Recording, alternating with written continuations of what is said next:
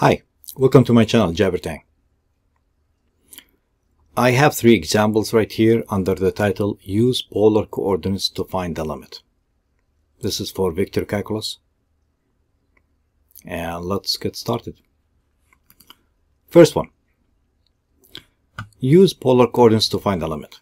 Well, if r and theta are the polar coordinates of the point x, y, with r being greater than or equal to 0, r is a length. So we could write r approaches 0 from the right as x and y approaches 0, 0.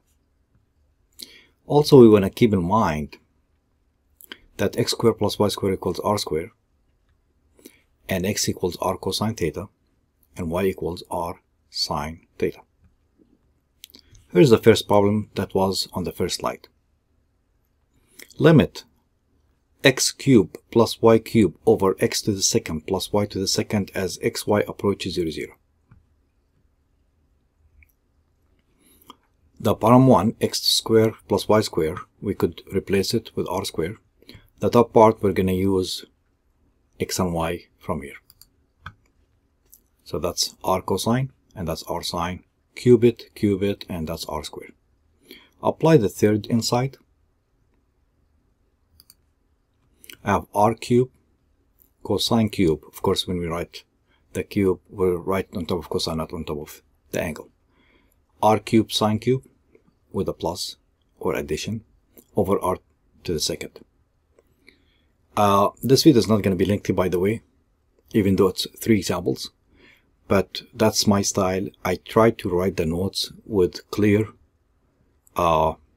handwriting, even though I don't have the best handwriting. But I slow down and write it in a way that you could read it. And I use colors to highlight things. This way I think it saves a lot of time from whoever is watching the video to see enough in less time. And you could go back to it and pause the video and look at the notes. On the timestamps at the bottom, you will see in the description that I'm going to break it down to 3 examples. So you could click on the first example, and if you feel like you don't need to watch the first example all the way to end to go to the second example, just click on the second example. And here we go. So doing the algebra here and simplifying, I end up with r cosine cube plus r sine cube. Notice that I could pull the r to the third outside, cancel 2 of them with r to the second, and that should do it. Now if r approaches 0, this is going to approach 0, and this is going to approach 0, so the whole thing is 0. There is no need to show more details and more steps. Sometimes it's easier than what you think. Let's take the second example. In this example, notice I kept the same topic and I kept those on the side. That's to help me and help you guys go faster and keep things focused. Sometimes on the side I want to support my work, so I do the following on the side. Let's take a look. The limit of x to the second plus y to the second ln x to the second plus y to the second as x and y approaches 0, 0. Well, the minute that you see this, you should keep in mind that this is polar language. It's easier to convert to polar and do it. Here we go. That's r to the second, and that's r to the second. So we have limit of r approaches 0 from the right, as we mentioned earlier, of r to the second ln r to the second. Now, how do you approach this? We're not going to write directly apply 0 here and 0 here.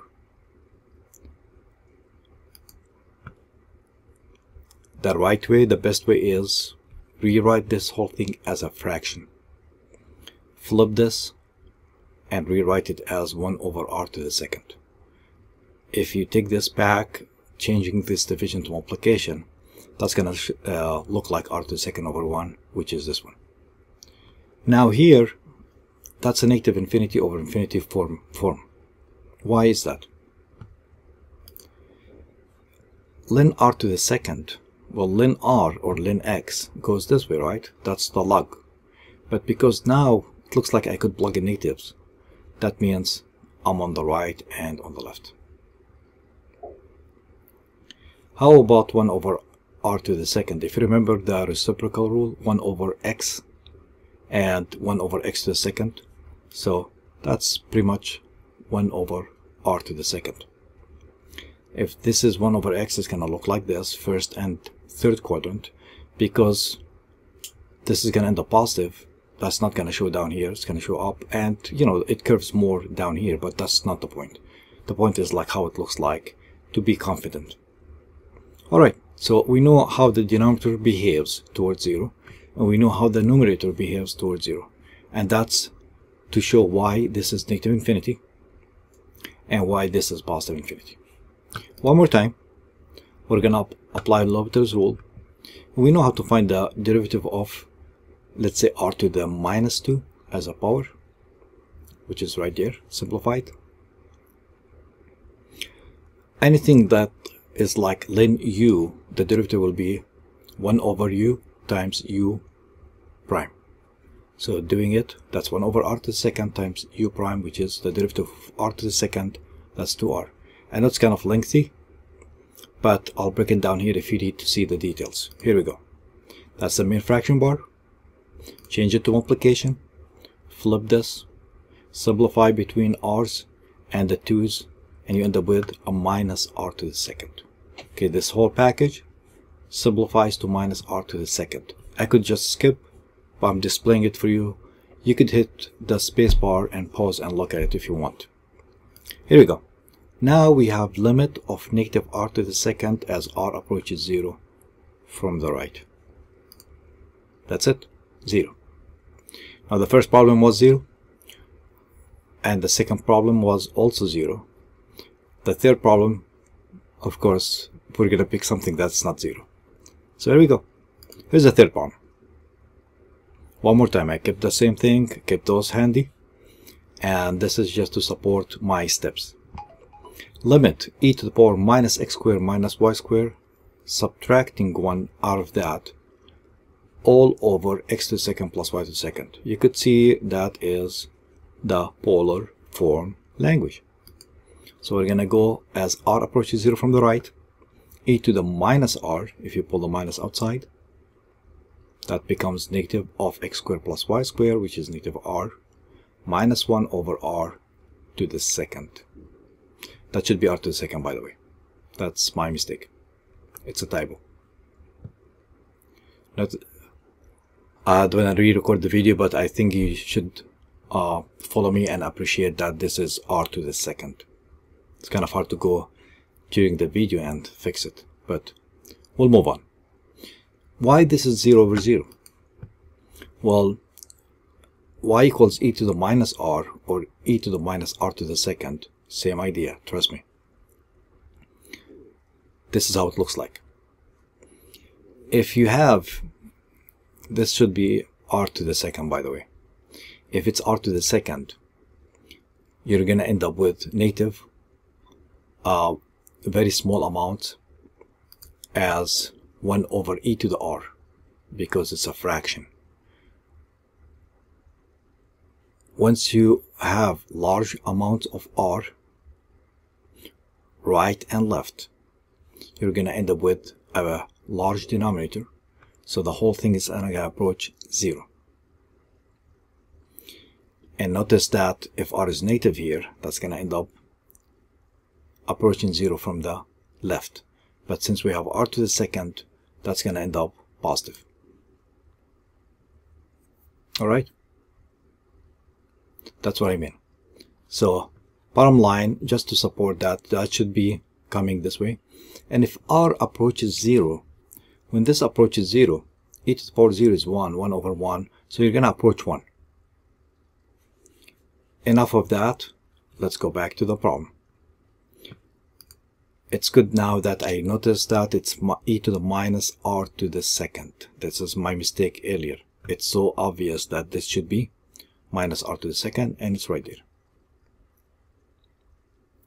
Using L'Hopital's rule, the derivative of e to the u is e to the u times u prime. So e to the minus r to the second times derivative of minus r to the second is minus 2r. Derivative of r to the second in the denominator is 2r. Notice the 2 cancels, the r cancels, and you end up with minus e to the minus r to the second. Applying 0, that's going to be minus e to the power 0. Notice that I am applying it and I have no reason why not to apply it. And that's going to be no need for the limit to be written. And that's a minus 1. One more time. That's minus r to the second. It's not minus r. This is a typo.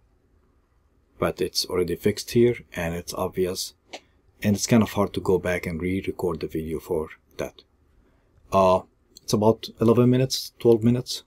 I think that should do it.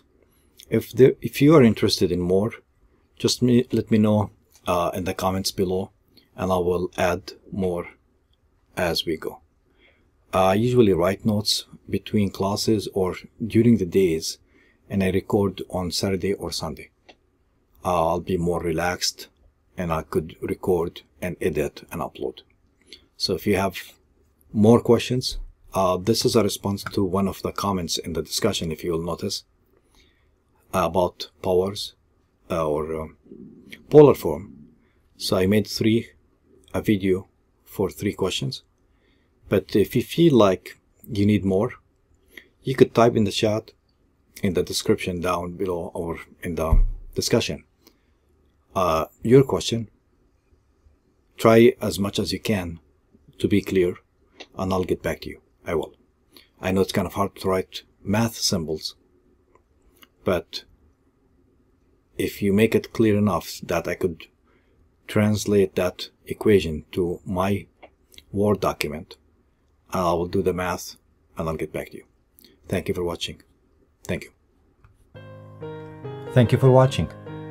If you like this video, hit the like button and subscribe, and I'll see you next time. Thank you.